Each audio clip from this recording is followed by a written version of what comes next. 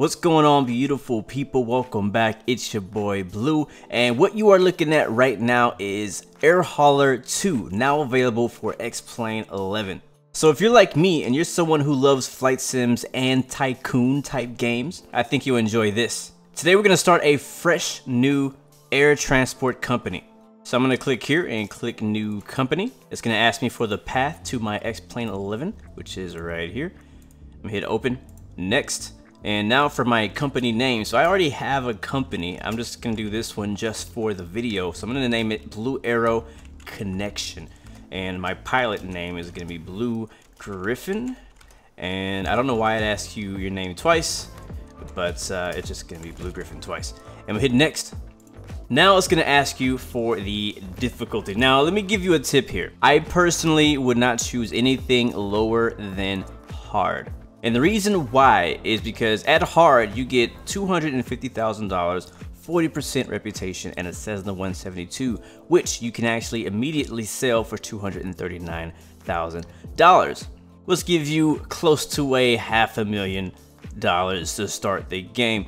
Now, money is not the biggest issue. The issue is the reputation. You cannot lease an aircraft or take out a loan until your reputation gets to 40%. So unless you want to play this non-stop and really grind it out at the lower ranks, even if you really enjoy GA, I would still recommend starting at hard. Take my advice, enter at your own risk. But for us today, we're going to be starting at easy pass. No shame in that. So we're going to get $2 million, 60% reputation, and a passenger config 737, which I am gonna immediately sell for $31 million. Gonna give us around $33 million-ish of starting cash.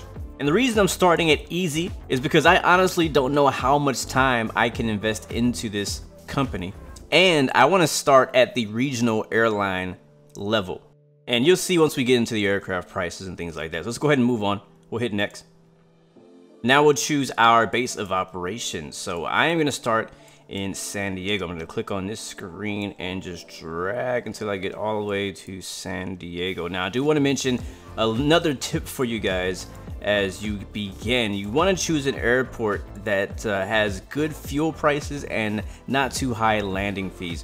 That'll give you information. As you click on it, you'll see right here, landing fee 576, all the way up to 2,304. And then the fuel is 478 up to 569 for Jet A. So if I click on another airport like LAX or something like that, here's LAX. It'll cost you 6,000. That's the bottom.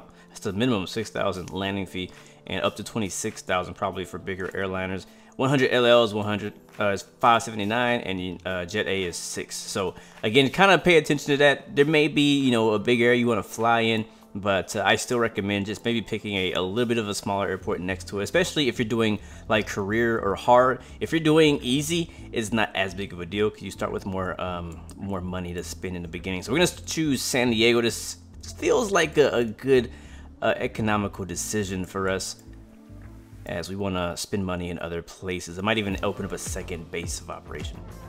So next, now the cargo job creation options. This only applies to cargo jobs. This does not apply to passenger jobs. Job volume, I believe, is the amount of cargo jobs that will spawn. Distance is the distance of each cargo job. I'm gonna turn mine down because I usually like to do flights between like 30 and an hour and a half. That's usually as much time as I have to do flights. Size is, I believe, the amount of cargo in each job. So if you want really heavy jobs, then having your size up is probably good. I'm gonna turn mine down because I want to make sure that I can fit, like when my starter aircraft, I'm not gonna be able to fit a ton of cargo in them. So I'm gonna turn the size down a bit. Internal jobs, that is only like from base to base. Right now we only have one base, San Diego, but if I were to open up San Francisco, then I would probably want this higher. So I want more jobs going between my bases, and I can set a few AI pilots to fly in between and just have that as constant residual income coming in. Next up, we got airport size. This is the airport size of the airports that you're going to or the jobs that are being created. So I'm gonna turn that up because again, we're starting more often like a regional airline. So I'm not gonna be landing at any small untowered airports. That's not really what I want to do. So I'm gonna turn this up a bit, and then we'll hit next. And congratulations, you're done. We'll hit finish, and that'll take us into our office. And all right, Blue Griffin, welcome to my office. New humanitarian aid missions are available. We'll take a look at that here in a second. You have no aircraft in your fleet. Purchase, lease one from the marketplace. All right, before we do that, let's go take a look at the menus. So obviously right here, this is the office. There's a lot of click spots on this image. You can click on and get the different areas. I will allow you to explore that yourself. At the top left of your screen, you'll see cargo jobs and passenger routes. We got our overview map here. Right now, a lot of this stuff is going to be empty because we don't have an aircraft yet, but this is going to show us San Diego. It'll also populate all of the jobs that are available in the area from this airport and so on. I'm going to skip available jobs. That's where you can find available jobs, your routes, available missions. Here's our humanitarian missions here. We have 6 of them, mostly over in the UK and Europe area, so it's not really going to apply to us too much. But those are pretty cool. I'm not sure how much they pay or if they're kind of like just a fun thing to do. I have not yet to do one yet, sadly, but I really would hope that they would add some of those over in the US as well. So I'm gonna close that out. Also the radar here on the top, you can see all of the other players who are also using air hauler. I think this is also X-Plane, P3D, and FSX players all over the globe at any time. You can literally sit on the screen and watch other people fly. You won't really know too much of what they're doing. It doesn't give you too much information. There's also a chat here on the right. Never use that. You can also access the Air Hauler 2 forums at the top of the menu as well. Moving on, company information. Here we can click on bases.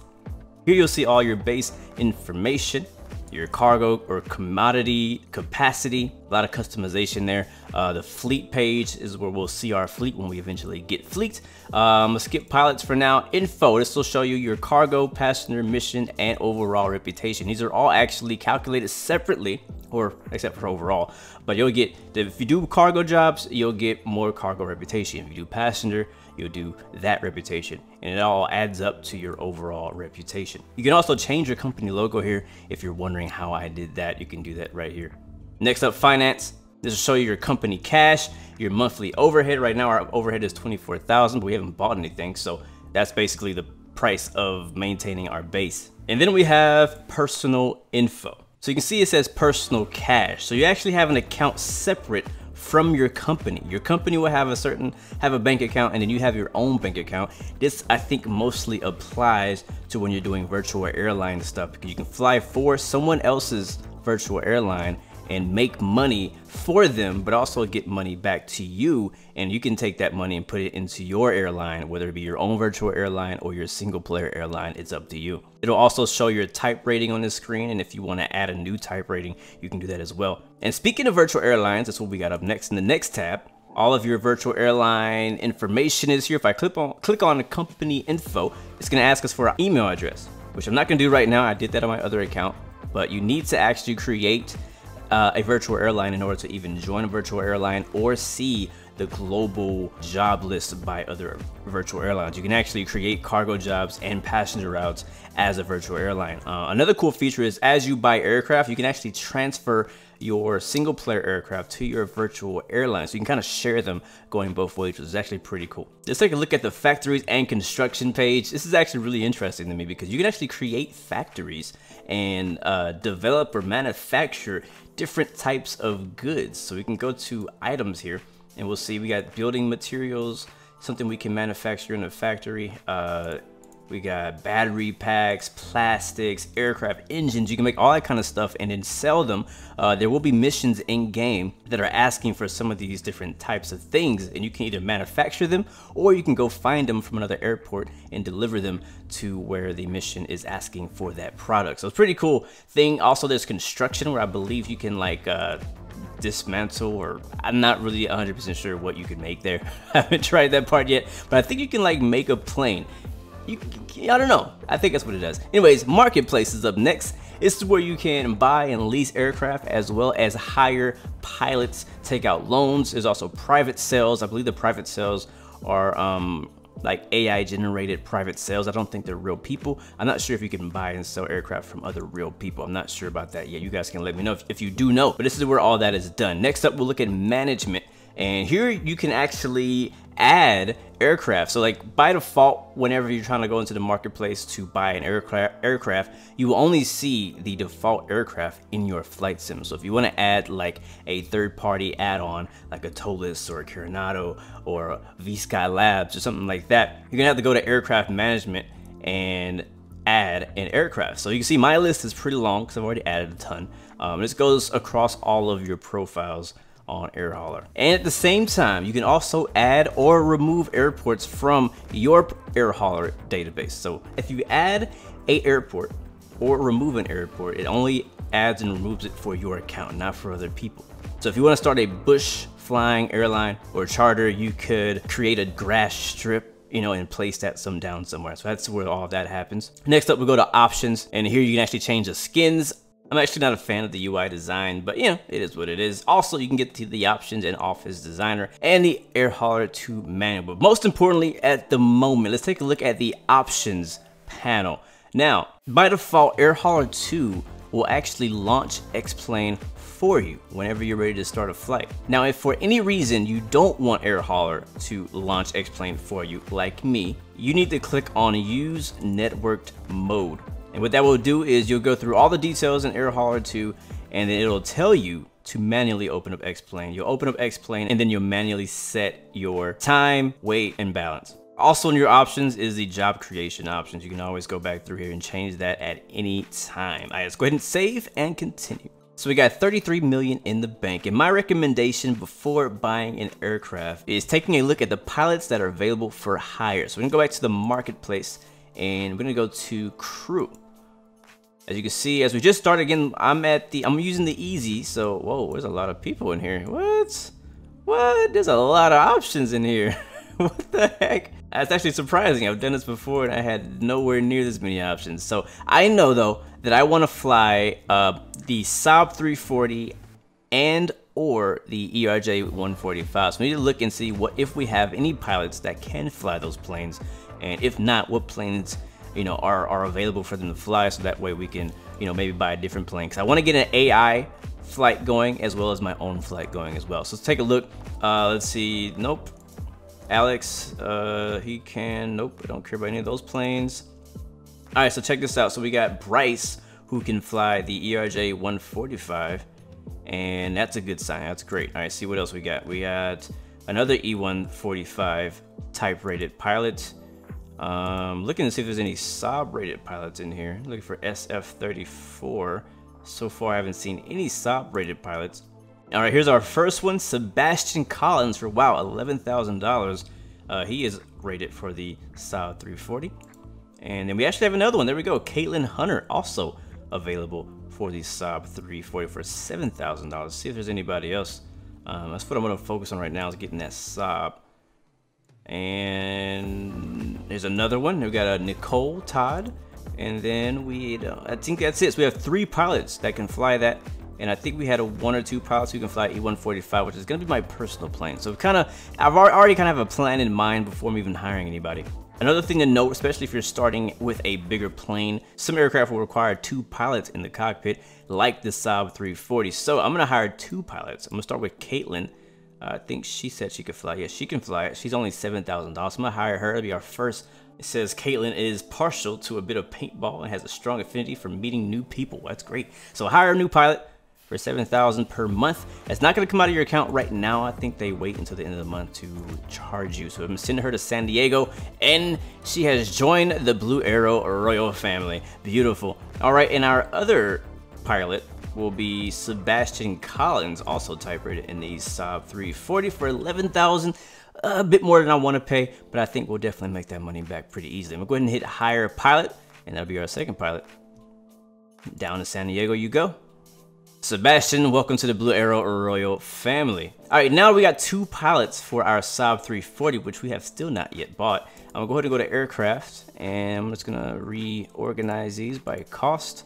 And we'll go and look for our Saab. Here it is. Costs just under $4 million. 50 seats. 5,600 is the cargo capacity. And the range is 1,200. So we'll go ahead and buy that aircraft. It should send it to the company. You could also buy it for your personal use. I'm not really sure how that works, but you could, I'm buying it for the company. We're gonna do cargo configuration for this plane, and we'll use that and send it to San Diego. Purchase complete. Beautiful. All right, as you can see, it says you do not have a type rating for this aircraft. Would you like to take the test now? I'm gonna say no. So if you say yes right here, if you did not choose networked mode, it'll open up X-Plane for you, I believe in the Saab or whatever plane you chose, and you can go and do your type rating test. We're gonna do a flight later on to show you the process of getting from air hauler 2 to a flight with network mode on. Right now I'm gonna skip the test because I don't plan on flying a Saab. This is really mainly for the AI at this moment. So I'm gonna hit no. And I also do need a plane for me because I do want to do a flight for my own later on, and I want to fly the E145 by X-Crafts. So here it is. It's cost $8 million. We could lease it for $1 million. Again, I mentioned earlier, you can only lease aircraft above 40% reputation. So my, I guess, template started us at 60% reputation. So we're good to go. But if you're starting below that, remember, you cannot lease until you get to 40%. So I'm gonna go ahead and buy that aircraft. I'm gonna hit yes. I've already did my type rating on my other account. It's universal. We'll do passenger seats this time. We're gonna send this to San Diego. Purchase complete. Now it's gonna ask us for our seating configuration. If you're in a bigger aircraft, you can actually split this up between first class, business, premium, blah, blah, blah. Obviously, a plane like this is only gonna have economy, so we're gonna set all 50 of our seats to economy. That means whenever we do fly, it's gonna be about 8 minutes for the boarding time. And I'm gonna hit OK, change configuration. And that should be done. So now if I go over to our company information and then fleet, we will now see that we have 2 aircraft in San Diego. We have a Saab 340 in the cargo configuration and an E145 in the passenger configuration, and their both idle condition is 100%. So let's go ahead and get our AI pilots moving before we start our flight. So now that we go back to cargo jobs and passenger routes, we can click on the overview map again. And now we see we actually have some jobs being generated. So I'm actually gonna click on available jobs. I think that's the same thing, just a smaller option here. We can see less at the same time. So I'm gonna adjust this and filter it by weight. Can I do that? Yeah, quantity, which is basically the weight, I think. And again, 10,000 is where we're at with our Saab. There's a 10,034, 348 pounds of glass. That pays us about $35,000. Obviously too heavy for us. I'm gonna go down a little bit. Here's some DVD players going out to DPG, not sure what airport that is. Michael Dugway Air Force Base. Got some televisions going to around the Phoenix area. That's a pretty nice flight. Wow, $88,000. That is a good one right there. I'm definitely taking that one. Wow, that's a short flight. It's only 246 miles, and yes, we'll take that. So I'm gonna go ahead and hit accept job. Televisions to GYR. I'm gonna hit yes. All right, now before we get the AI going, I want to do something really fun just as a side note. Let's go back to company information, pilots and ops. You can see we got Caitlin Hunter and Sebastian Collins here.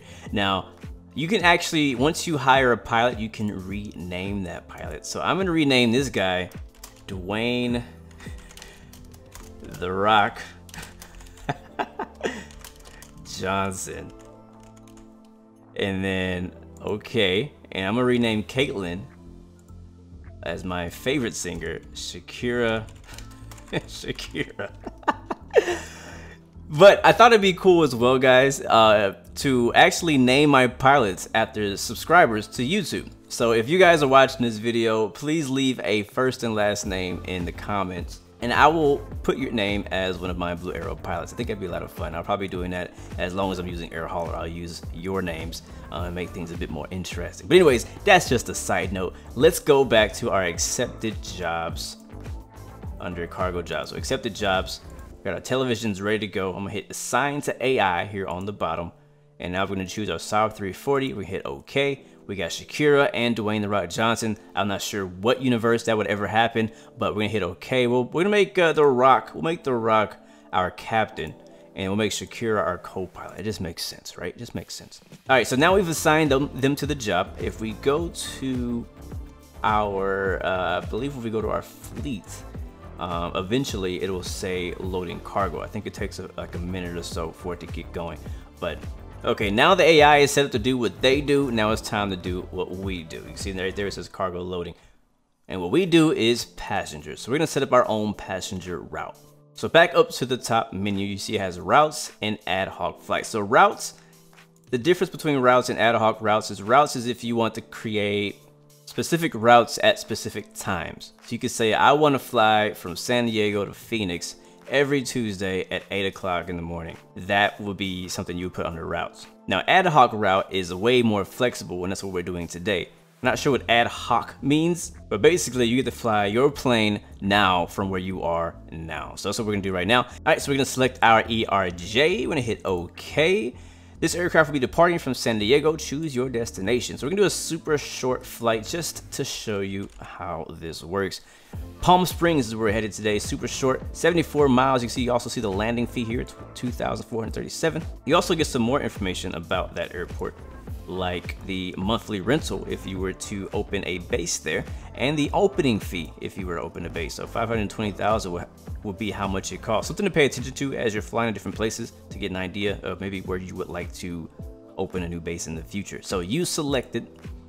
Now it's going to open up our info screen. So here's our ticket prices on the left. We have our operating cost here on the top right, and our max available passengers on the bottom right. So we're gonna go back to the ticket pricing, and you see right now it says zero tickets sold. That's because our price is too high.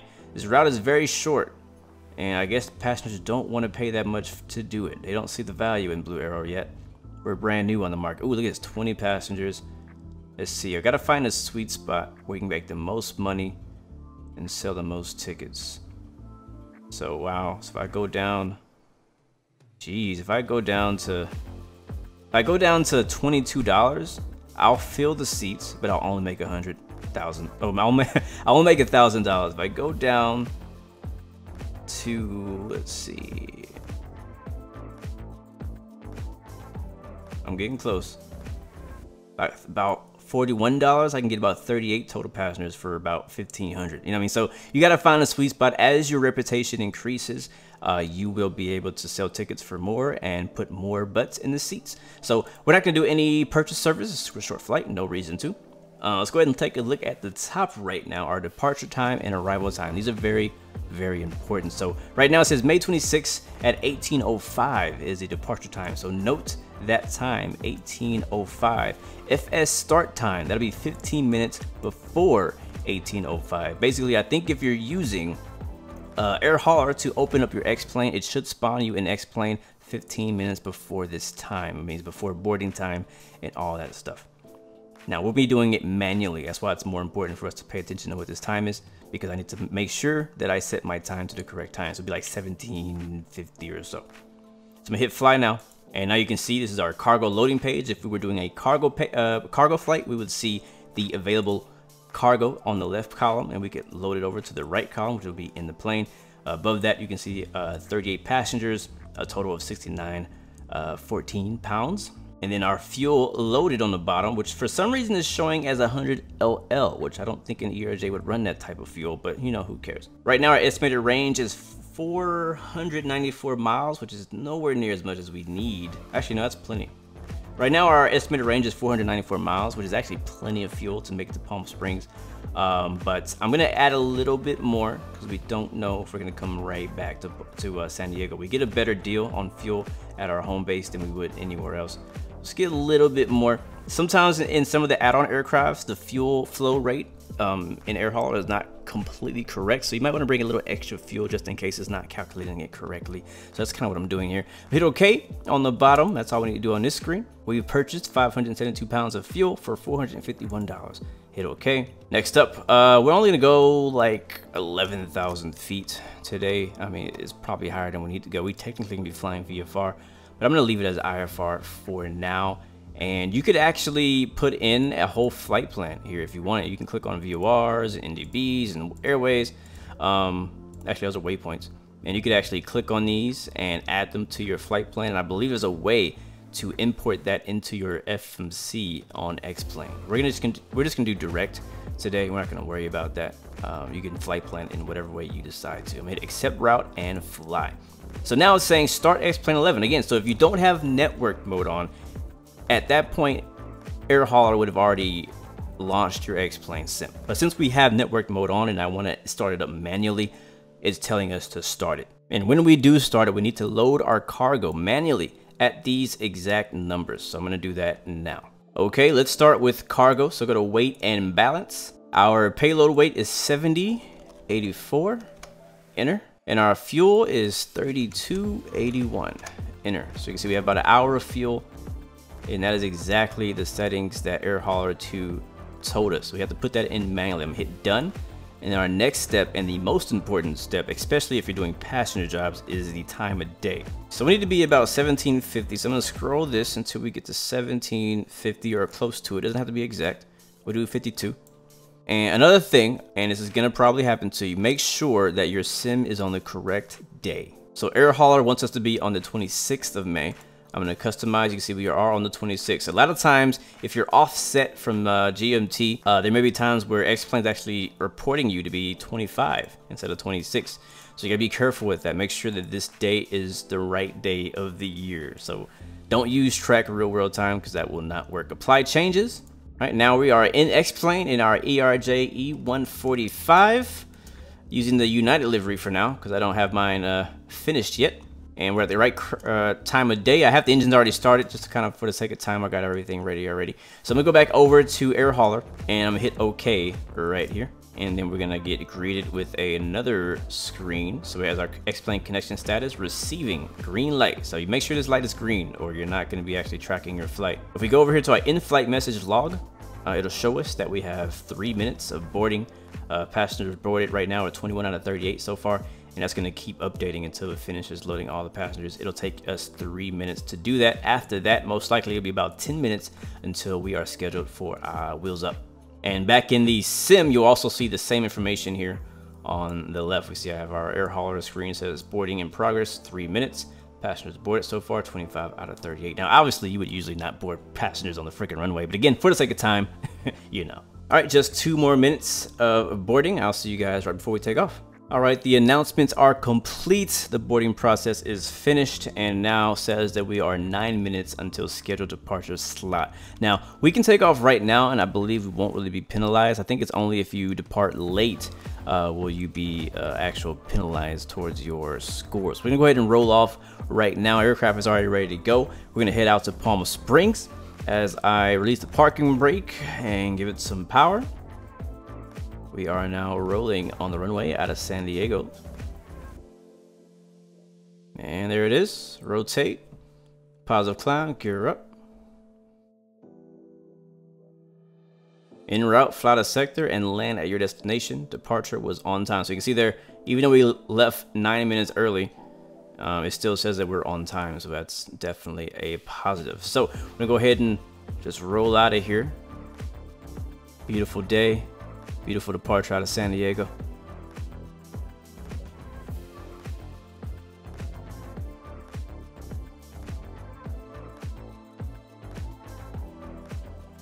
All right, approaching the beautiful Palm Springs area, I do have the controls, and I also want to mention just a couple more things.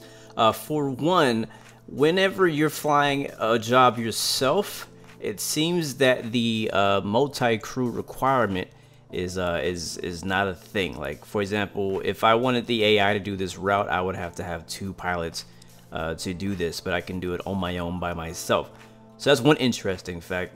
The other, you got to make sure you be careful not to bank or climb or descend too steep, or the passengers will be very upset at you. You'll also get passenger updates throughout the flight, so be careful with your speed brakes and things like that. And we are coming in a little bit hot. It's kind of in a rush to get here, but the gear is coming down, the air brakes are out, or I should say the speed brakes are out, and I have our runway in sight right ahead in the Palm Springs. So hopefully we can get a nice smooth landing, because if we don't, then no matter how smooth we fly, the passengers will walk away with sore bottoms. All right, here we come.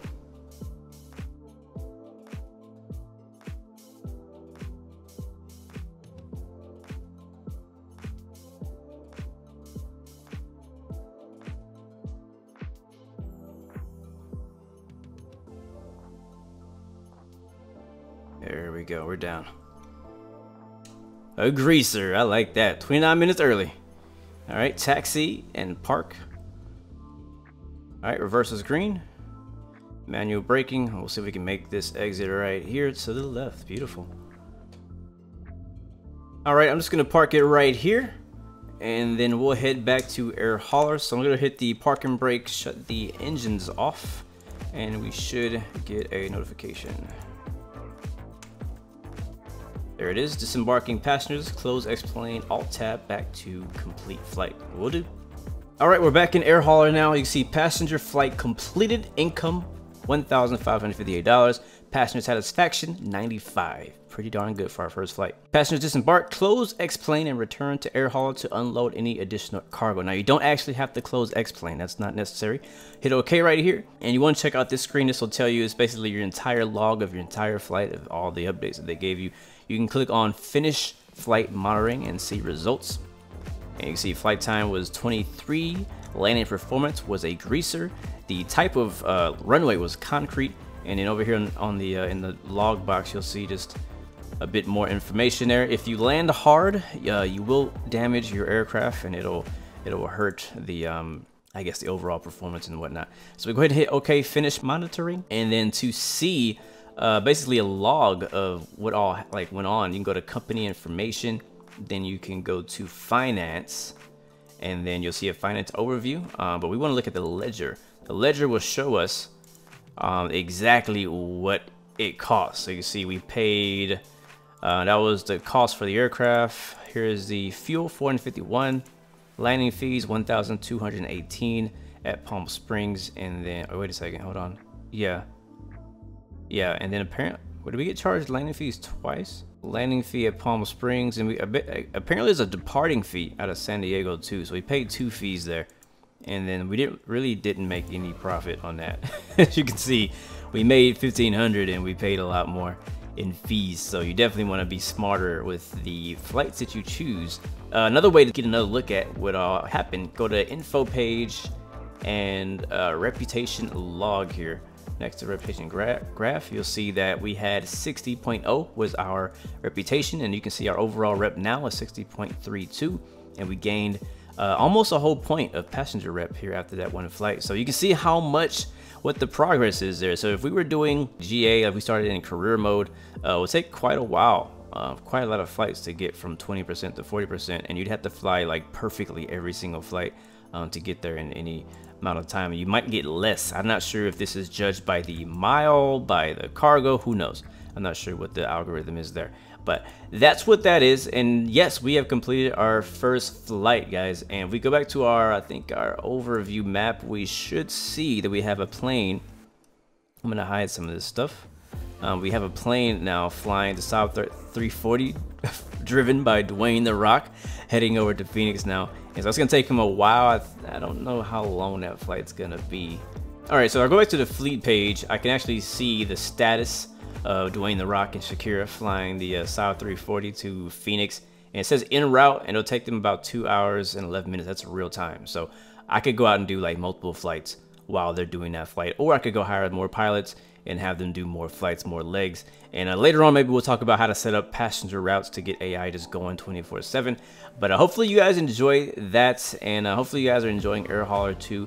I've been liking it. It's really piqued my interest, so I'm going to be digging into it even deeper. We can talk more about factories, virtual airlines, all kind of stuff, passenger routes, all that. But speaking of virtual airlines, I did start one. I have not added any aircraft to it yet. Hopefully I'll have some by the time this video comes out. But check out Blue Arrow Global in the virtual airline tab, and see if you guys can find me. Maybe you want to help me make some money there. But anyways, guys, until next time, I hope you enjoyed the video. Remember, you have 3 choices: give up, give in, or give it all. You got peace, love, and God bless you. I will see you guys next time, next video. Send me any questions if you have it, and don't forget to send me your names, and I'll add you as a pilot for the Blue Arrow Royal family. I'm out. Peace.